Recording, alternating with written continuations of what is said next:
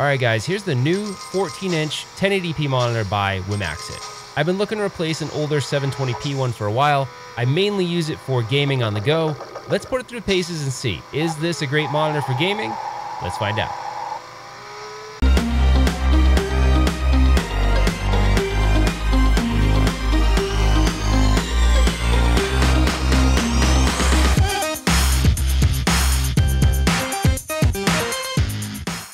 Alright, so what are we going to get in the package? You're going to get the 14-inch monitor itself, and it has this really cool case that's magnetic, so that's pretty neat. And it also acts as the stand. You're going to get a USB-C to USB-C, you're going to get a USB-A to USB-C, and then you get a mini HDMI to full-size HDMI. Now, this cable didn't work with my Nintendo Switch. I had to use one of the Amazon ones that I have. So I will put a link in the description because this cable did not work for me. You get a little power brick, so you can power it up. This thing uses a micro HDMI, and then you get this little dust thing, I guess. All right, so let's take a closer look. Okay, so on the right-hand side of the device, you have your micro USB. That's for the power. Then you have two USB-C connections. These are pretty neat because if you have an Android phone with video out of the USB-C, you can plug it directly into this. I don't have an Android phone, but that's a pretty cool feature.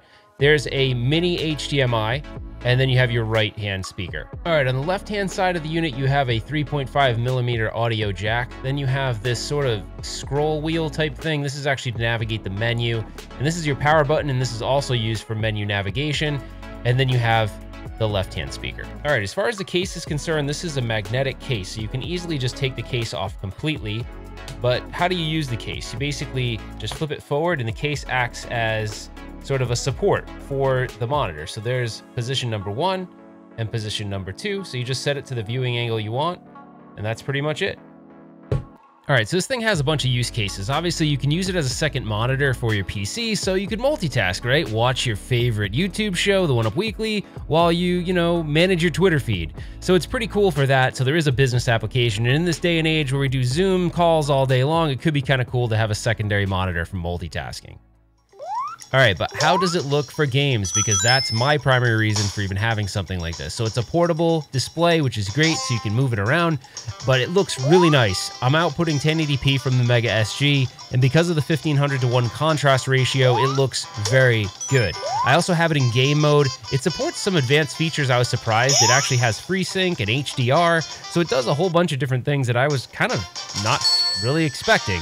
The viewing angles are pretty good, although the best angle would be directly on it, but if you had multiple people playing, it wouldn't bother you to be looking at it from the side and it'll still look good. The speakers are okay. They're actually surprisingly decent for a monitor like this, but they're not the best ever, but they do have a headphone jack if you want to hook into it and listen to it privately.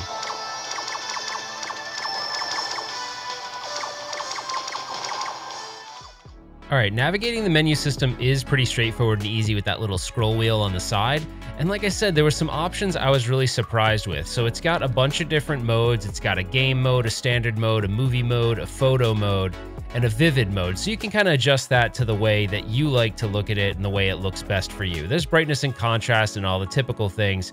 But the thing that I think surprised me the most was the fact that it had FreeSync. So I think there's tons of options here for someone that wants to use this as a gaming monitor. All right, so what don't I like about it? I'm not thrilled about this little scroll wheel. You have to use it to navigate the menu sometimes, and then you have to press down on it like a button, and sometimes it doesn't work the best. The only other thing I don't love is sometimes this case can be a little goofy to get it into the position you like. Once you do, it's fine, but it is something just to be aware of. All right, so what are my final thoughts on this thing? It's really sweet for gaming, and if you can justify it for work too, then maybe the cost won't be a big deal, but that's really what it is. It comes down to cost.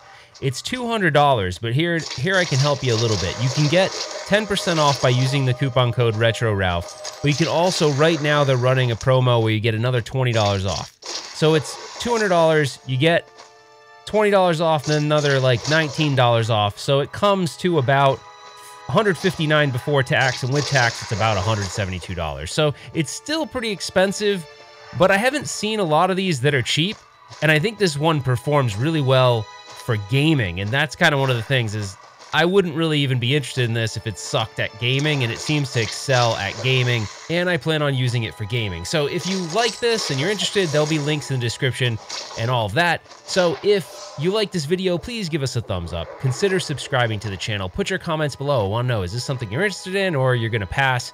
And then as always, Thank you for watching, and we will see you on the next one.